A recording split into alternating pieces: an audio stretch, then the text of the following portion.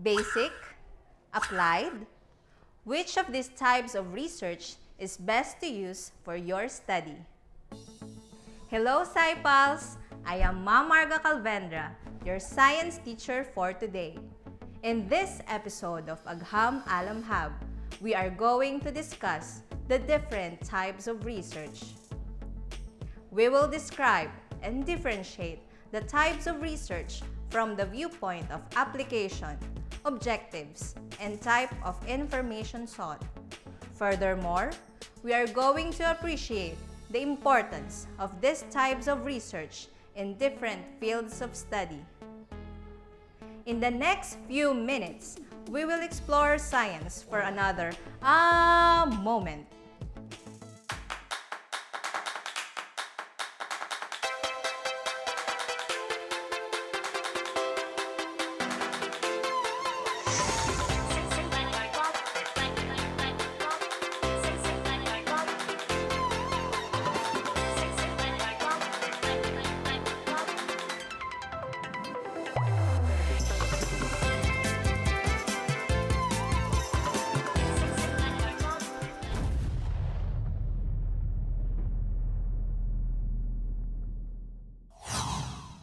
According to Grinnell, research is a structured inquiry that utilizes acceptable scientific methodology to solve problems and creates new knowledge that is generally acceptable.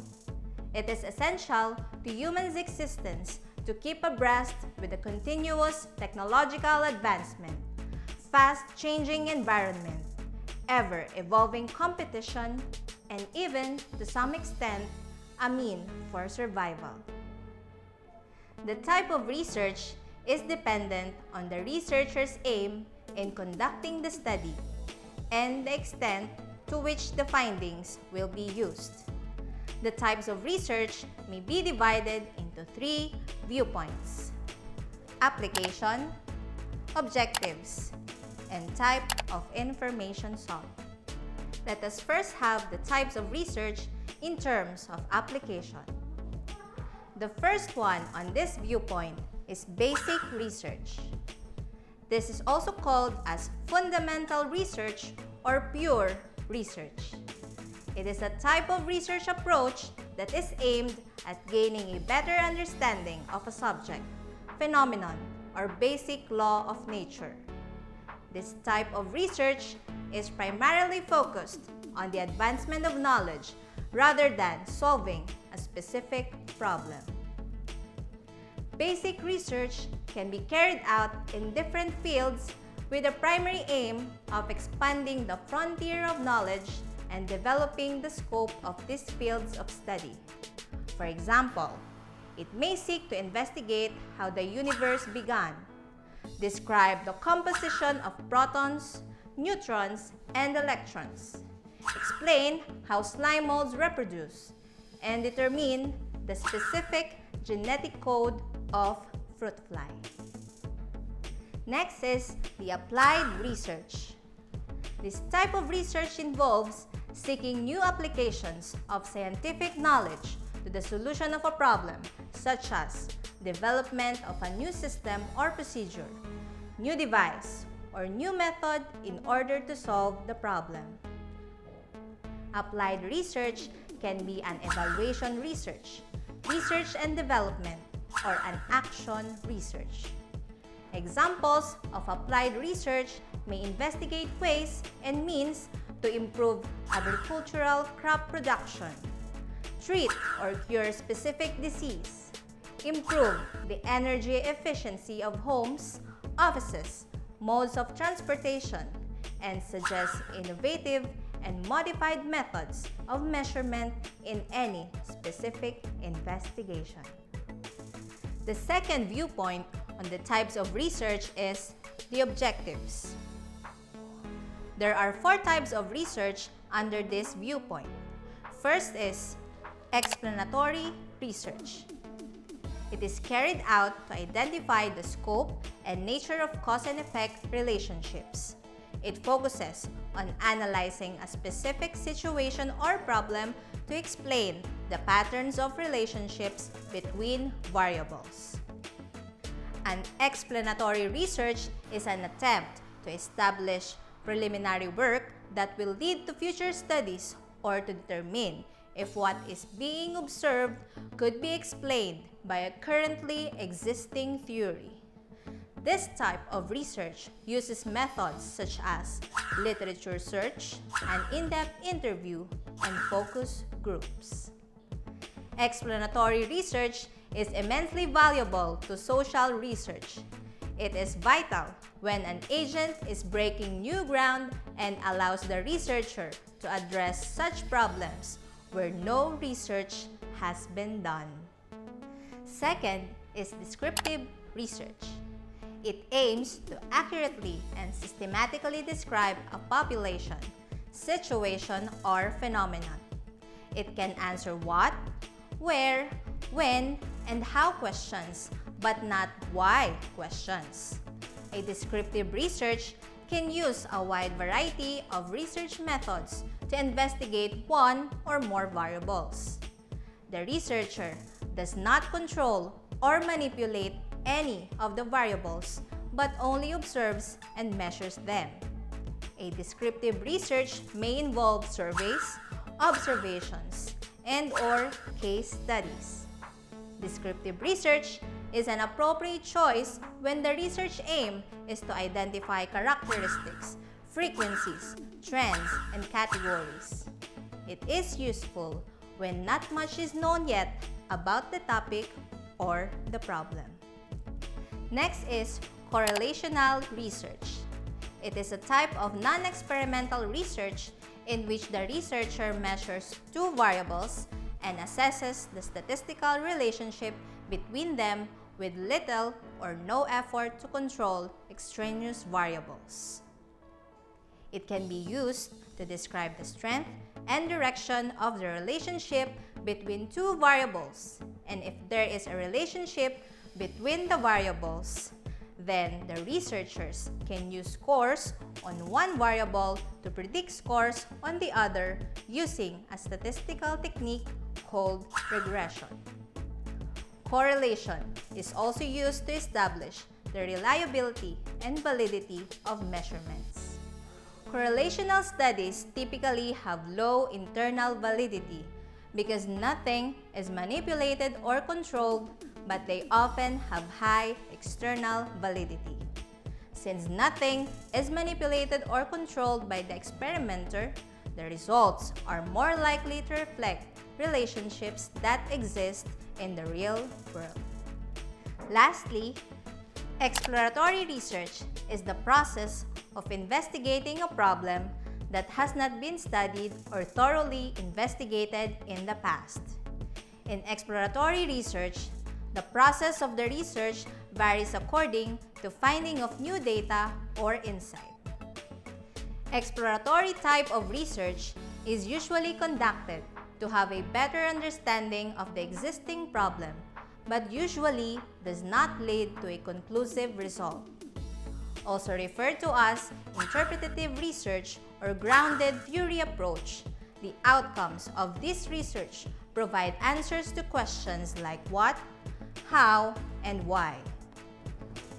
Some of the research methods used in exploratory research include observations, surveys, interviews, focus groups, literature, online sources, and case study.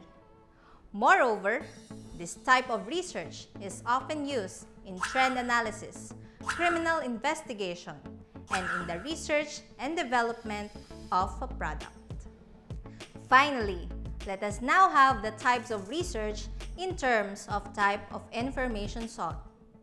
Under this viewpoint, we have two: quantitative and qualitative research.